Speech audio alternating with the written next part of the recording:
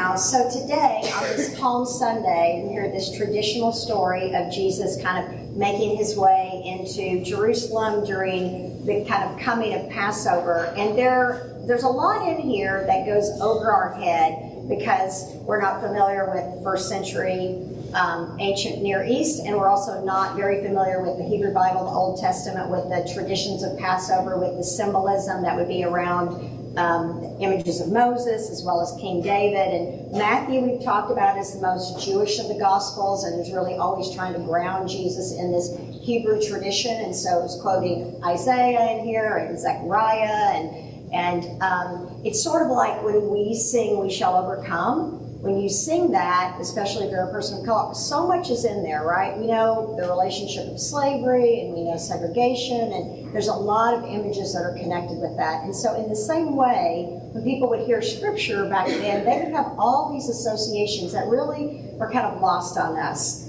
So I invite you to kind of hear this, and I'll add in a little bit as we go. When they had come near Jerusalem and had reached Bethpage at the Mount of Olives, Jesus sent 2 disciples, saying to them, "Go into the village ahead of you, and immediately you will find a donkey tied and a colt with her. Untie them and bring them to me." So right here it sounds like there's 2 animals, almost like Jesus is going on. It's a circus act. You know, he's got 1 foot on each animal, or maybe he's sitting side saddle. But really, again, Matthew is trying to quote Zechariah, and it's kind of more like if you were describing a person, like saying, well, she has dark blonde hair, or maybe it's light brown. You don't really need 2 animals, a donkey and a colt, but it kind of comes out that way. If anyone says to you, just say this, the Lord needs them, and he will send them immediately. And again, it's probably not so much like Jesus, knew exactly what was going to happen, as Jesus had friends there, and he knew they would loan these. This took place to fulfill what had been spoken through the prophets, saying, "Tell the daughter of Zion, look, your king is coming to you humble." And the word humble there is more like poor or afflicted, and mounted on a donkey, and on a colt, the foal of a donkey.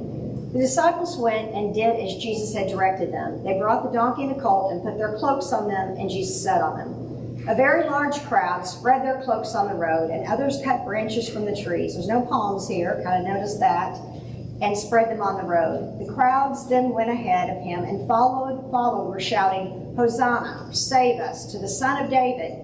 Blessed is the one who comes in the name of the Lord. Hosanna in the highest heaven." When Jesus entered Jerusalem, the whole city was in turmoil, asking, "Who is this?" And the crowds were saying, "This is the prophet Jesus from Nazareth in Galilee."